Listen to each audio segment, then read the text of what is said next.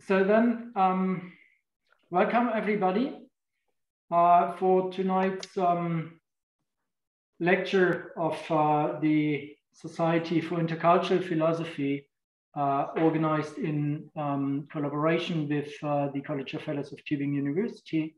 I'm glad so many of you join us tonight for the lecture of Gabriele Münnix-Osthoff, whom I very briefly introduce to you in a second. Let me take the chance and send you the homepage via the chat of our society.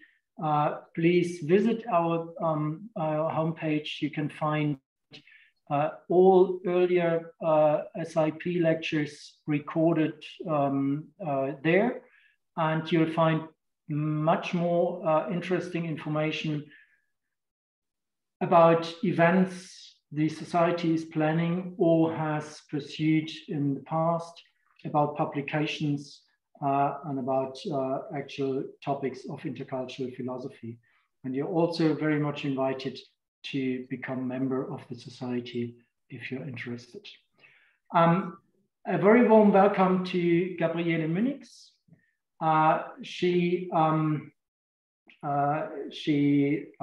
is president of the Association Internationale Professeurs de Philosophie, and she's also a member of the board of our Society of Intercultural Philosophy.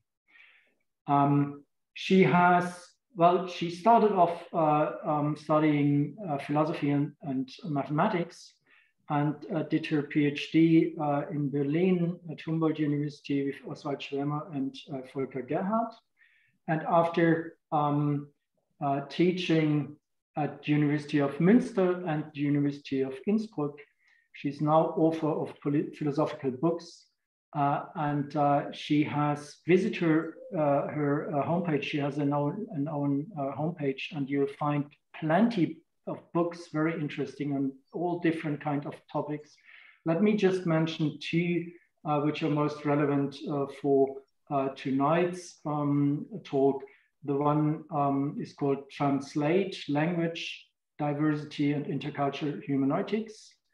And the other has a German title, Das Bild vom Bild, Bildsemiotik und Bildphänomenologie in interkultureller Perspektive.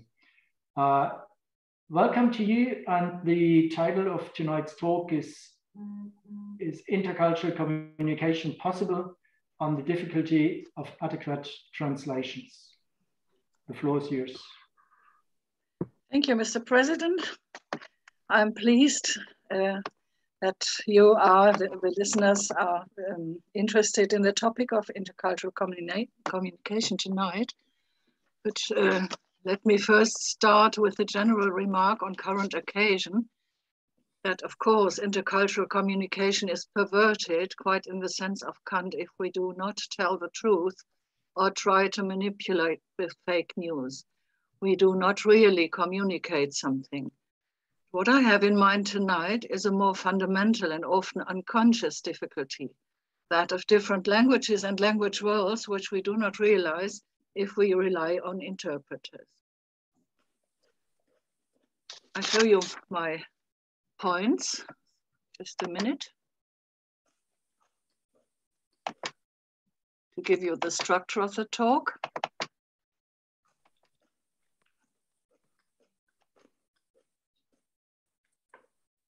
There it is.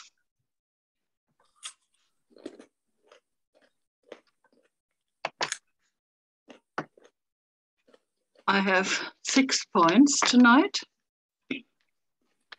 But let me first begin with the main work, Le Différent, by Jean-François Lyotard.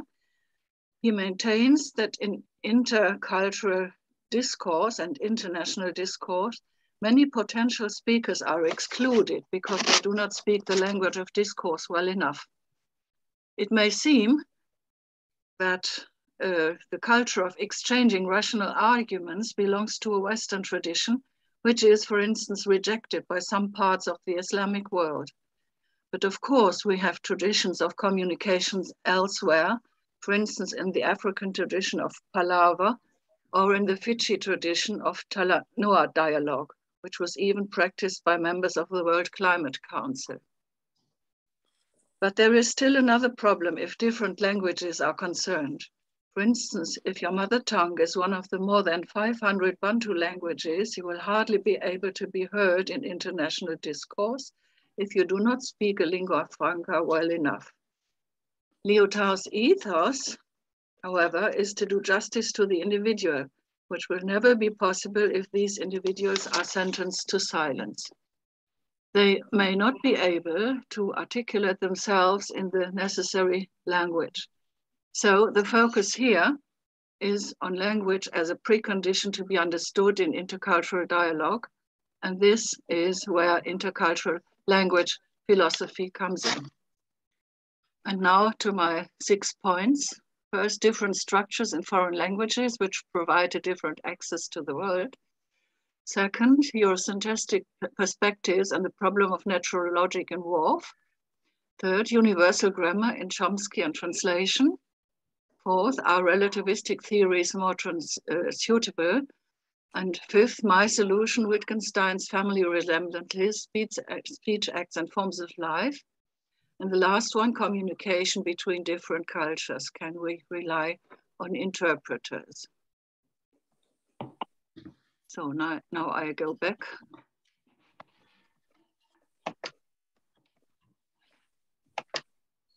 Yeah. The first point, foreign languages, the different structures which provide a different access to the world. I begin with Anton Wilhelm Amo, who in 1707 came to Germany from West Africa. In his early years, he was sold as a slave and bought in order to serve as a chamberlain at a German court. But he was fortunate enough to be fostered by a duke. He was socialized in German and Latin, not only philosophically, was highly acknowledged academically, became the first philosopher of African origin in Germany, who even taught at German universities, and he had the intelligence to publish even in Latin. In addition, he learned 3 other Indo-European languages and Hebrew. He absorbed whole worlds of languages, not only with the help of philosophical publications, and used them to formulate his own thoughts, for instance, in his dissertation about the rights of the so-called Moors in Europe. He would not have been able to formulate these thoughts, by which we can now assign him to early enlightenment, in his native language. For the more than 2,000 indigenous African languages, all of which form the basis for very diverse cultural identities, are so marginalized in academic discourse still today that they are, quote from Marber, hardly considered in intellectual discourses. Beyond that, however, it is not just about ongoing political marginalization, even in times of post-colonialism, in which one still has to identify forms of language imperialism. It is also about very basic structural linguistic differences that can make adequate translations difficult. Marber, himself African philosopher teaching in Berlin, makes it clear that, quote, the translation of abstract terms into African languages represents a major challenge for African philosophers, unquote. Marber makes suggestions himself how this could happen, for instance, in his native language, Basaic, which is one of the more than 500 Bantu languages. He circumscribes notions that do not yet exist in his language. For instance, idea, something not real that one only sees when thinking, or civilization, understanding or enjoying life.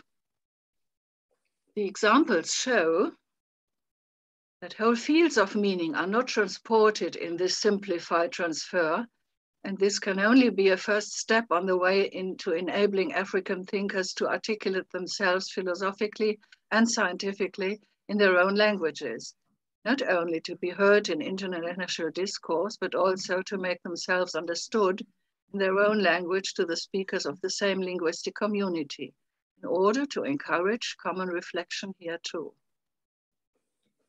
Furthermore, it is not just about terms, as in Mabe, although already here, interculturally interesting differences emerge, beyond just importing terms. The Sino-Japanese term ki or chi, for instance, allows phenomena to be combined in one term that we tend not to combine, which, quote Elberfeld in his book on language, means that some things can be expressed more simply and at the same time in a more differentiated way. And the notion of culture in our language area occurs differently in other languages, for instance, as wind, feng in Japanese, according to Ohashi, who wrote an essay on this notion of culture. Rather, it is about basic differences in language structures, as I would like to illustrate with two other African languages, because the above-mentioned difficulty with abstract terms is not simply curious or even a sign of lower abstraction ability, and thus, as often assumed previously, a sign of inferior intelligence, but it is already laid out in the grammar of some languages. For example, in La Philosophie Bantu-Rwandaise de l'être, African author Kagame draws the attention to the fact that here in these languages, a being cannot be expressed in purely grammatical terms in isolation from its place and other determinations, which prevents abstract use.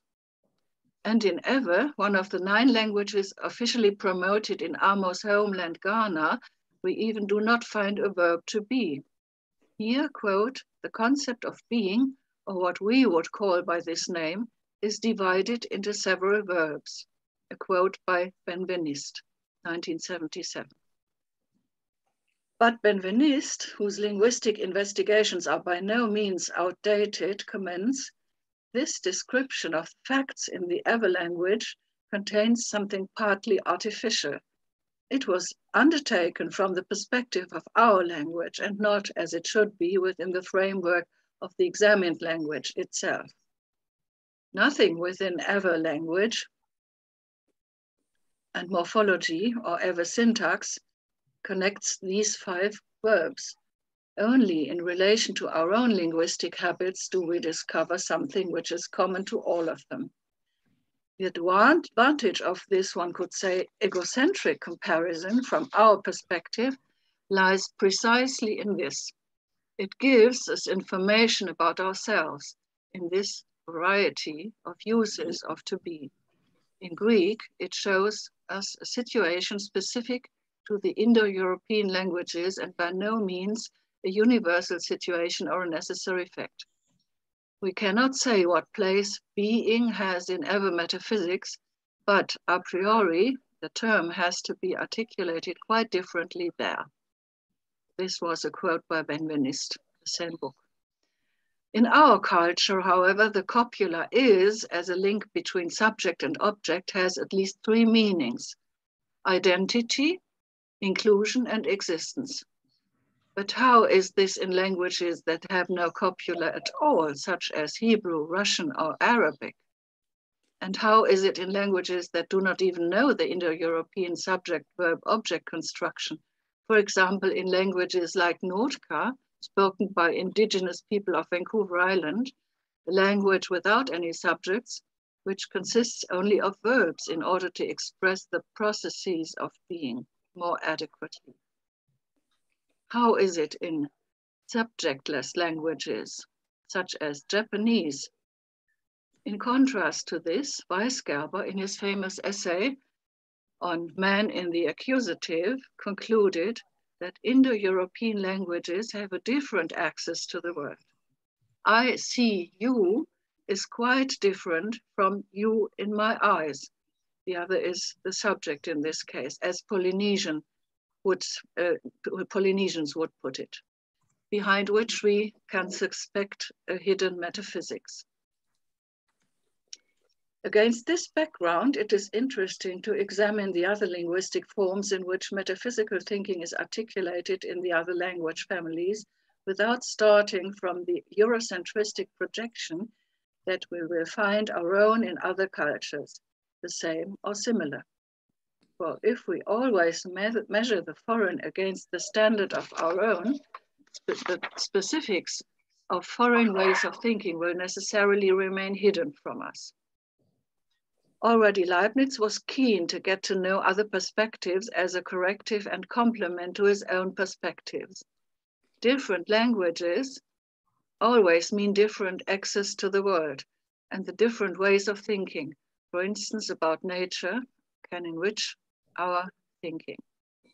Translation programs that offer us the foreign ready-made and already transposed into our own are not helpful for better understanding.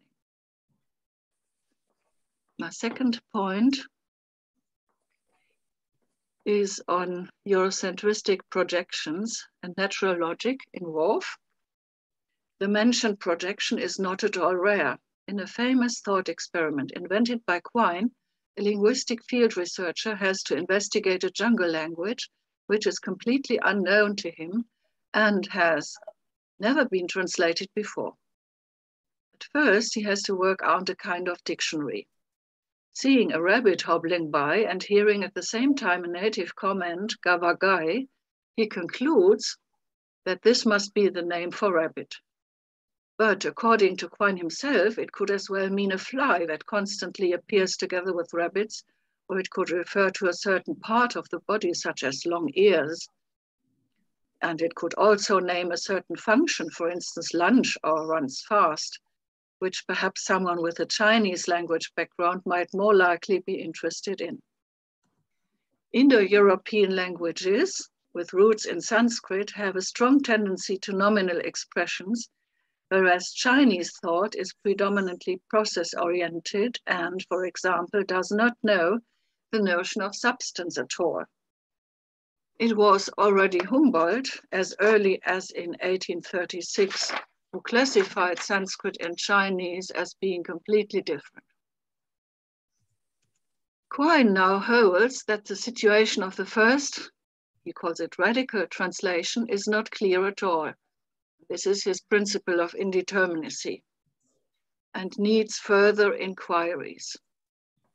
Then it turns out that the field linguist is by no means a blank slate, but is rather subject to certain requirements of his mother tongue, which remain unanalyzed. He has to ask again, and in questioning the natives, he has to learn the synonym of yes and no. But Quine rightly notes here that you can misinterpret these utterances as a member of a certain culture, as for instance in Turkey, a vertical movement of the head indicates a disagreement, which can also be interpreted as agreement by a member of a different culture, thus suggesting the exact opposite truth value of the observation sentence. The linguist is supposed to come very far with some analytical hypotheses.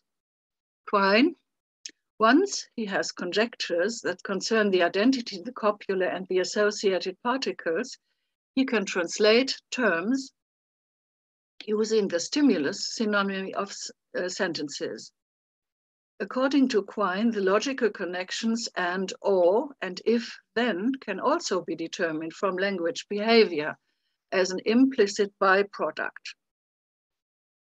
A quote from his Word and Object book. He starts from the premise that an appropriate translation should leave the laws of logic untouched, which assumption is no longer empirical nor behavioristic.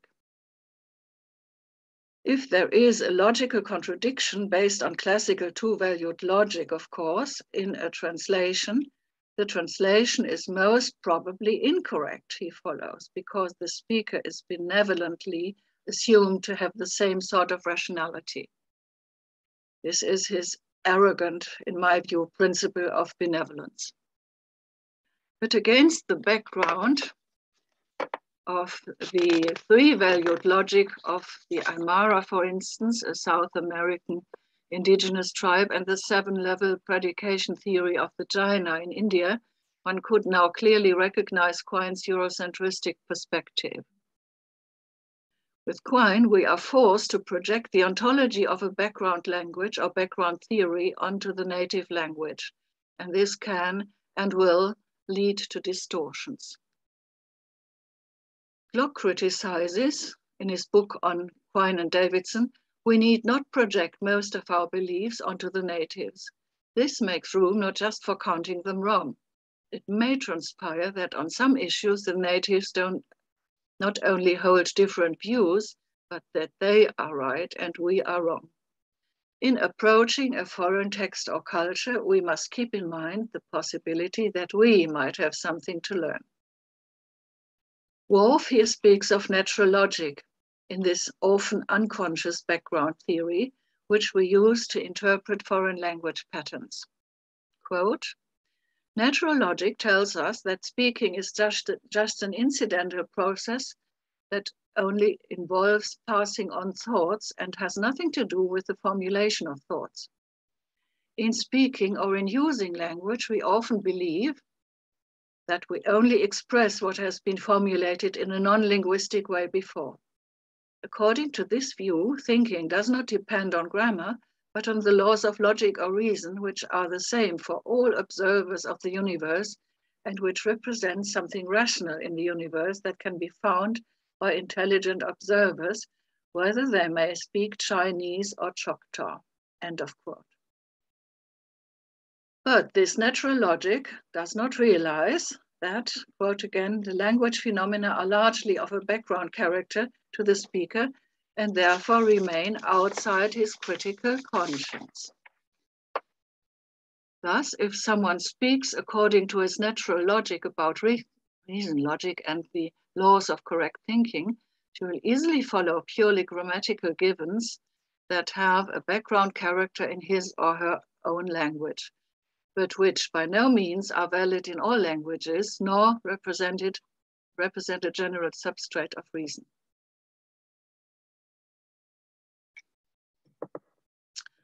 On the basis of his investigations into the Hopi language, Whorf had found out that there are other notions and structures of time different from European languages because there are only two correlating tenses in Hopi grammar, manifested and manifesting. Because of a cyclic idea of time, you cannot say tomorrow is a new day, as it is the same day occurring again. On the basis of these and similar observations, Whorf had formulated his principle of linguistic relativity, which maintains that our thought structures depend on the grammatical categories of our mother tongues. It was exactly this which, according to Benveniste, had happened to the categories in Aristotle, to whom we owe our so-called classical logic.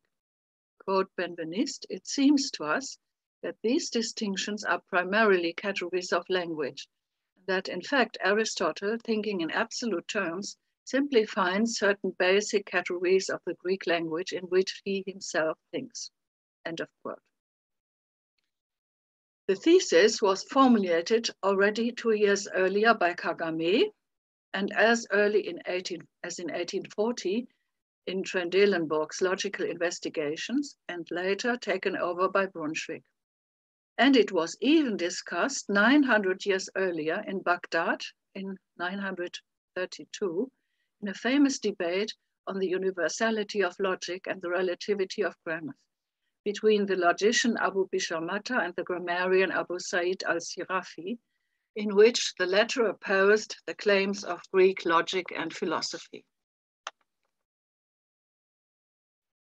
Diane, Senegalese philosopher teaching at Columbia, New York, quote, il y a une logique grecque comme il y a une logique arabe, laquelle n'est autre que la grammaire de l'arabe. Bodmer speaks of the false belief that the linguistic habits of the European peoples are in accordance with universal principles of logic. But, quote, this complete system of logic that grew out of the disputes of the medieval scholastics was based on a wrong grammatical conception on the simplest form of a proposition. The scholastics, namely, believed that the simplest form of an assertion must contain the verb to be, and that be, in this context, expresses a real existence. And this is already laid out in the Greek word on and its possible uses. Third point, a question: is there a grammar of universal validity? This is where today's best-known antithesis to the principle of linguistic relativity comes in.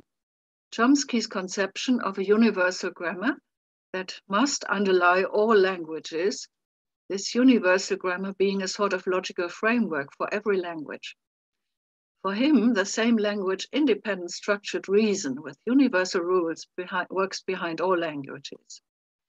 Then, of course, any translation that goes back to language-independent thinking above or below the languages is unproblematic.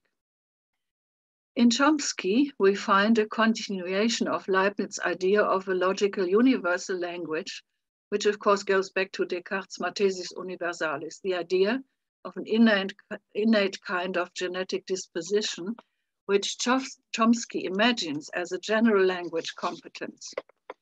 It is given to us a priori, analogous to Descartes' innate ideas, and has influenced the communicative a priori in Habermas.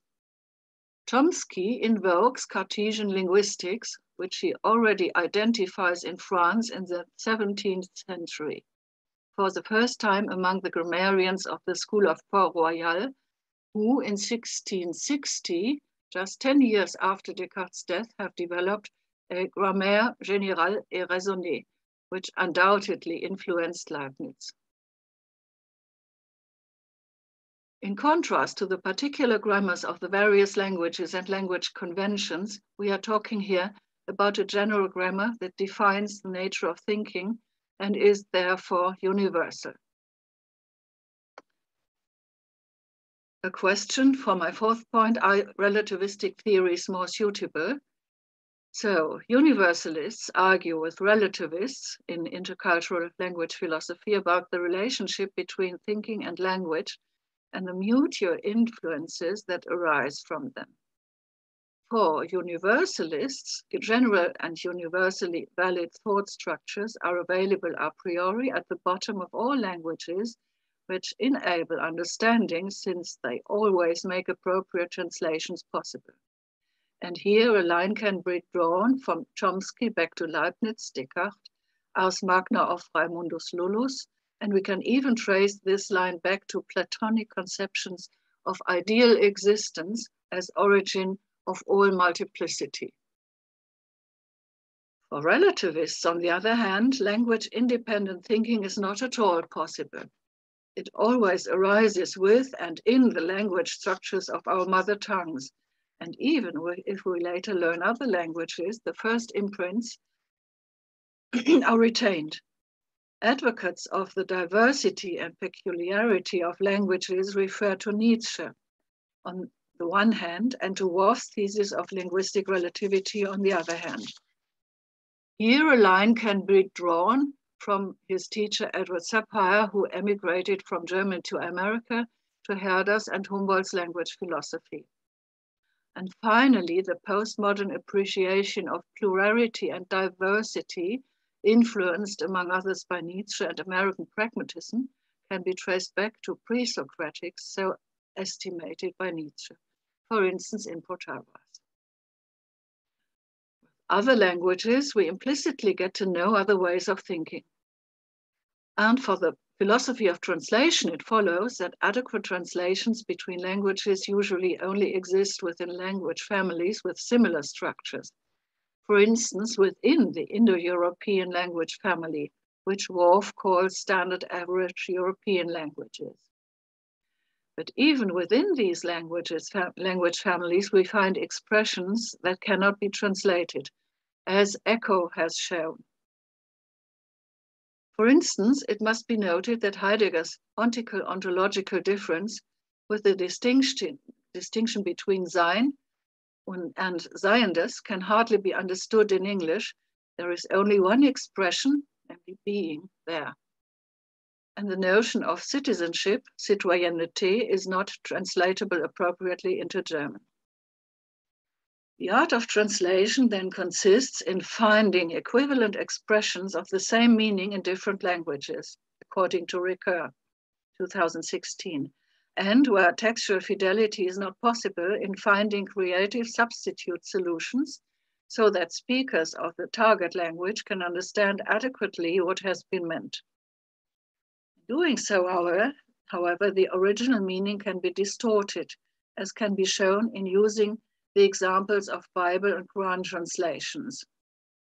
Thus, translators are always on a tightrope walk, not only between the respective languages, but also between textual fidelity and addressee orientation in the target language. Thanks to their language skills, translators are a paradigm for intercultural understanding. They are mediators and have a bridging function. Linguistic research today seems to agree with the last line of tradition described, but in view of the difficulties with and fears of relativism, which always brings uncertainty, the need for at least some linguistic universals in our minds as a kind of universal software seems immense. We would love to believe that we can always translate and understand everything without giving up what is familiar to us. Is there a way out of the dilemma, a position that maybe both sides can live with? I find such a position in Wittgenstein and his theory of family resemblances. Do languages have a common substantial essence, for instance, a common logical or grammatical structure prevailing behind them, to which one only has to go back in order to be able to translate expressions with the same meaning, or are they just conventions that cause us to see the word differently? According to Takayama, Japanese philosopher teaching Tokyo, one can certainly assume that one is closer to nature in subjectless languages. What is the justification for using the same general names?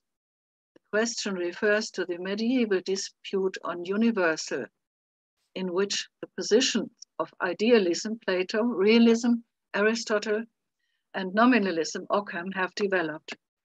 Universal names are either ante res, Plato, in rebus, as in Aristotle, or just arbitrary names that have solidified post res, as in Occam.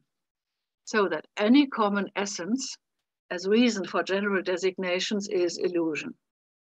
The dispute continues up to this day and is interpreted in the English-speaking community as a conflict between essentialism and conventionalism. In my view, Wittgenstein has found a solution between the two positions, which is not based on the category of substance, the question is posed incorrectly, but on that of relation. Languages do not have a common essence, for instance, a universal grammar that connects them with all with one another, why we call them languages, but rather we can observe family resemblances, a notion that Wittgenstein takes over from Jung. They form a coherent network in which areas of common or similar phenomena may overlap, whereas they can seem very strange in other aspects. In addition to that, after Wittgenstein's turn to normal language theory, you have to see languages not only morphologically and independent of their respective life world and the concrete speech context. Wittgenstein's identity thesis, where he identifies meaning and use, semantics and pragmatics, does not only refer to whole sentences in a certain context, but more generally to speech acts. The yes before a judge or a registrar, for instance, will have a different meaning, as is the case with the term group in a discussion among mathematicians or sociologists. So the context is always essential in order to fix the meaning. And to mention a more complex example, the same term picture can be used in the sense of picture carrier, the medium, picture reference, what is depicted, or presentation, and thus designate different aspects. The sentences, the picture has a crack, the picture shows my father, or the subject of the picture is particularly well executed, mean different aspects of the notion. And the context shows us which aspect is meant. Moreover, the notion of picture has different meanings intertwined with various cultural, religious, conceptual traditions, such as that of dangerous, suggestive, real presence of the depicted, which has to be excluded under all circumstances up to radical image prohibitions in some religions. And on the other side, pictures as indicative signs or traces that can only hint at what is depicted, an interpretation that may lead to accept even pictures of God. Not only the idea of a conceptual history comes into play here, which will be explained later again, but also a context sensitivity that is linked to the respective forms of life and language games which generate meaning. Thus, Wittgenstein's relativism is of a different kind than Whorf's and has been called language game relativism. Unlike Whorf, it is not the grammar of our mother tongues that leads and even determines us to think this way and not otherwise. We can and must follow certain rules in order to be understood by others. But we can transcend these rules in a creative way. In his study of Asian philosophy, Heidegger clearly saw that our Indo-European languages, which often tend to nominal constructions, require a sort of thinking against language itself and a deconstruction of our own terminologies in order to gain more space for processual aspects. To Wittgenstein, languages are like railway tracks which have brought us here from the past and to which we have been bound, but we can and must continue to build them into the future by ourselves. And for this purpose, we can use structures and notions that we find in other languages, because transitions into understanding other language worlds are possible by using the overlaps in commonalities. They are not totally strange. And this is important for translation as for intercultural dialogue as well. To raise the question again, does thinking determine the languages, or do the respective language does the respective language determine our way of thinking? Wittgenstein's conception makes a dialectical position possible in which our thinking is shaped naturally by the conventions of traditional language structures, but nevertheless is able to generate other forms of language in the face of other possibilities, which in turn can re-influence our thinking in a new way in order to direct it into the future.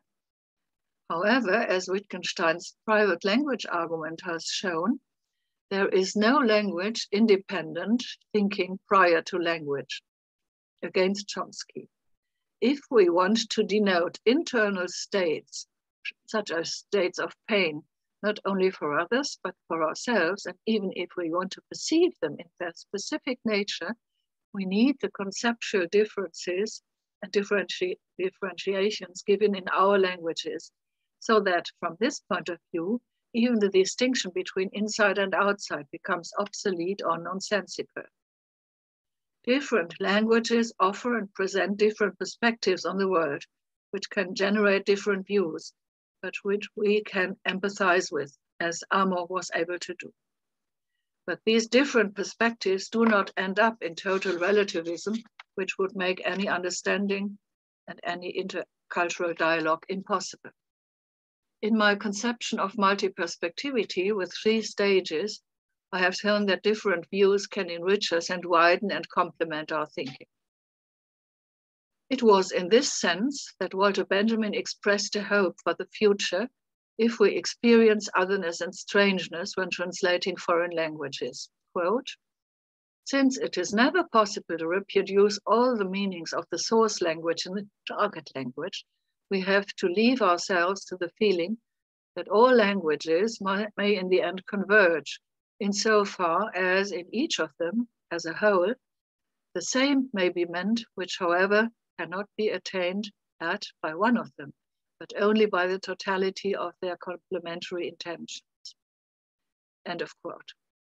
Yet we are still far away from such a synopsis. We still know far too little about the culturally rooted languages of the world, although comparative linguistic research has made great progress.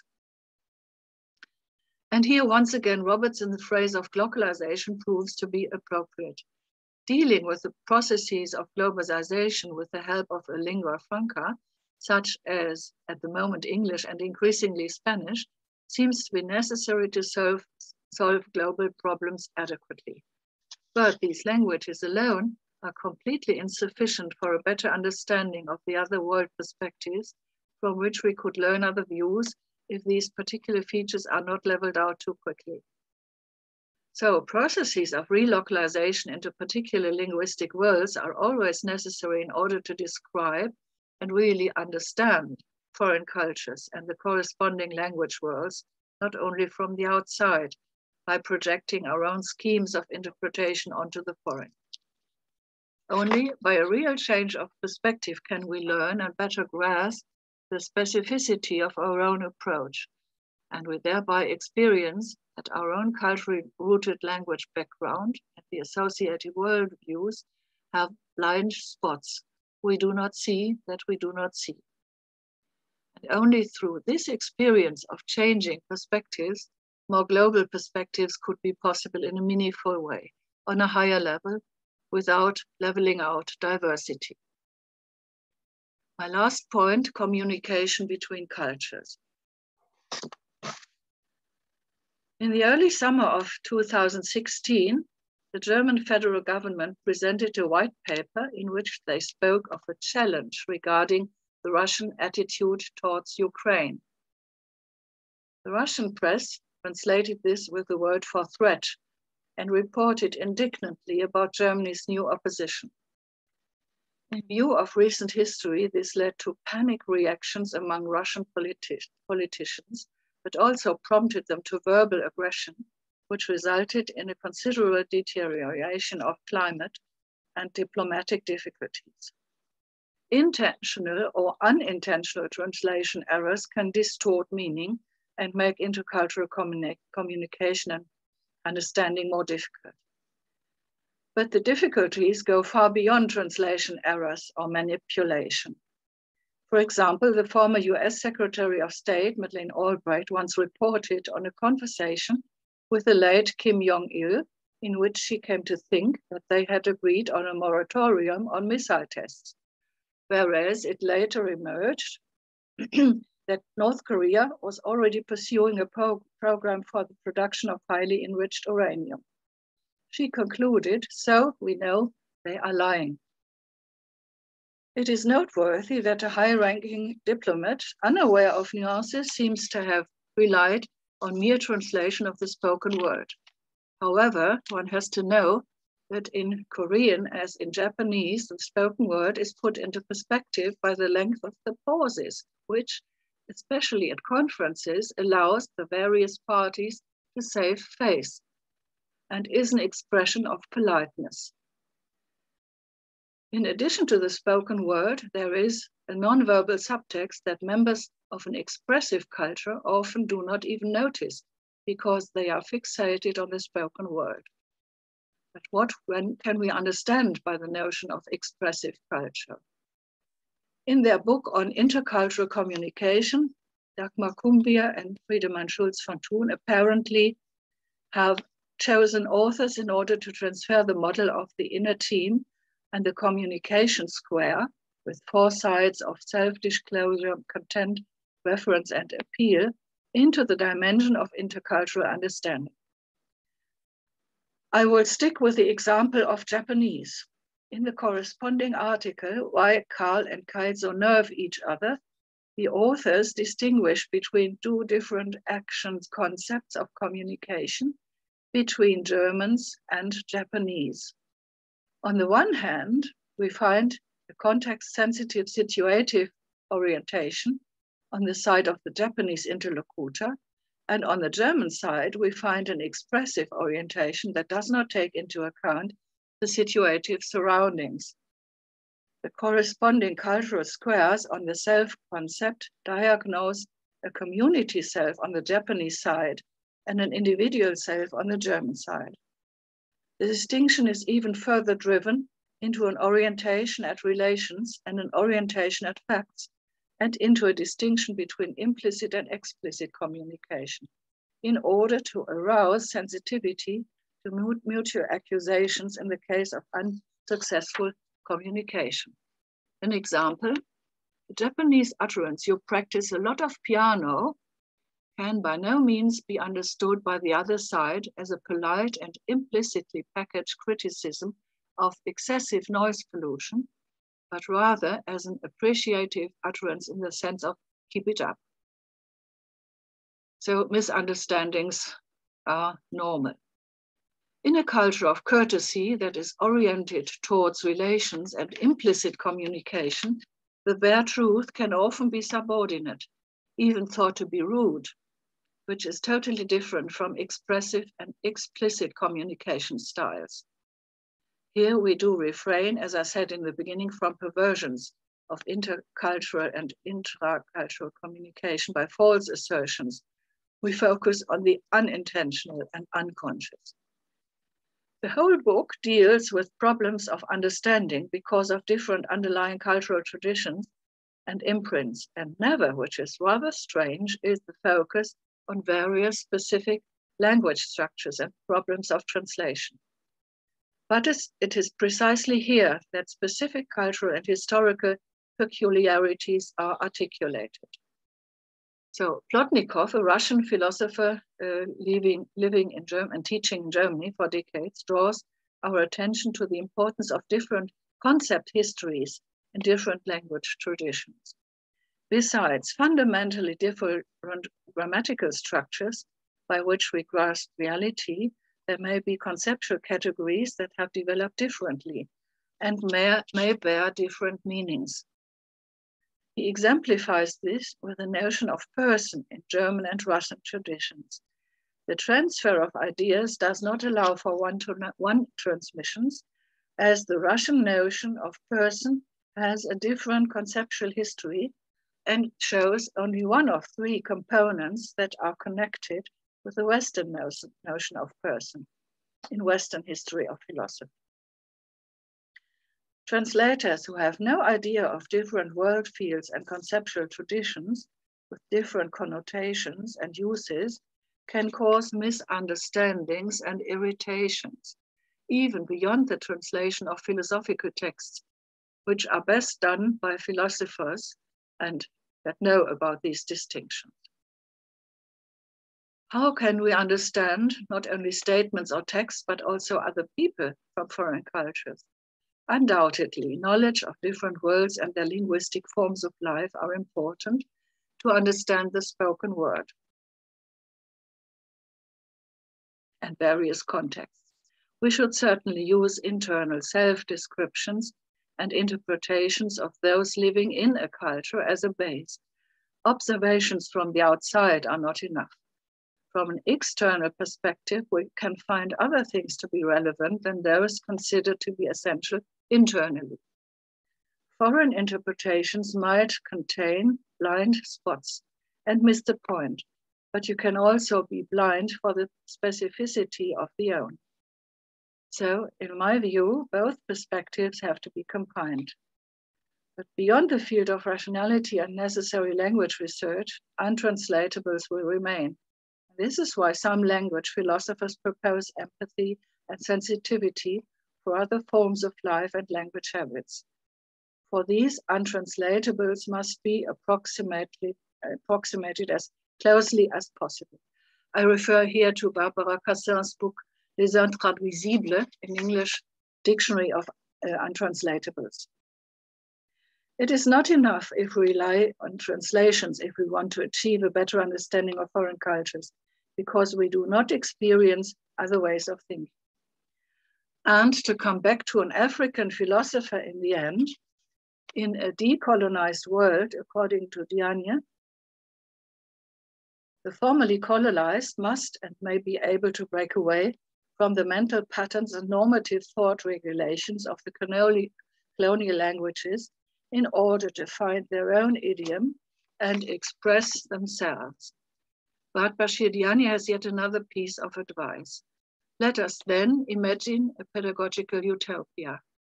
We know that the pediment of Plato's Academy said, "Let no one ignorant of geometry enter here." The new academy of the 21st century global world may ask, let no one ignorant of a radically other tongue enter, then her own enter here. Utopia, really? That is the situation of African philosophers. End of quote. It was already Amo who had to think his way into a different world of life and language in order to express himself and his thoughts in it. This would also be a good practice for us today, centuries later, in times of globalization, to think beyond the previous constraints and limitations of our own language that we did not realize. Knowledge of a radically different language would indeed be a good prophylactic against ignorance, with an educational value, and can actually be passed on as an educational goal. We would know that the logic and structure of our own language is not universal, and that we by no means may project our own self-evident facts into the foreign, where our own interpretation patterns cannot be taken for granted. And this would prevent any language imperialism and ensure more understanding between cultures in a hopefully more peaceful world. And this peace will not be assured if one dominating language and correlated worldviews do not realize and respect other ways of seeing the world. Thank you for your attention. And now I'm looking forward to your questions, but in the end, I might show you book titles.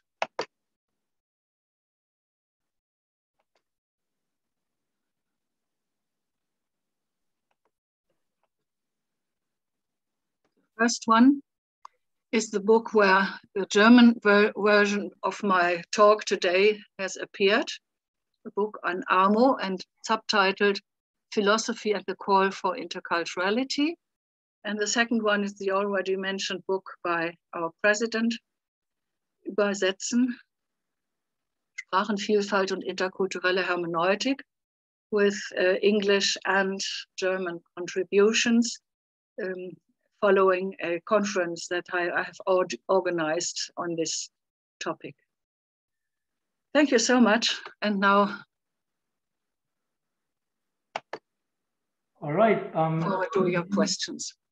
Thank you very much for this most interesting presentation and sharing your thoughts with us. Thanks a lot.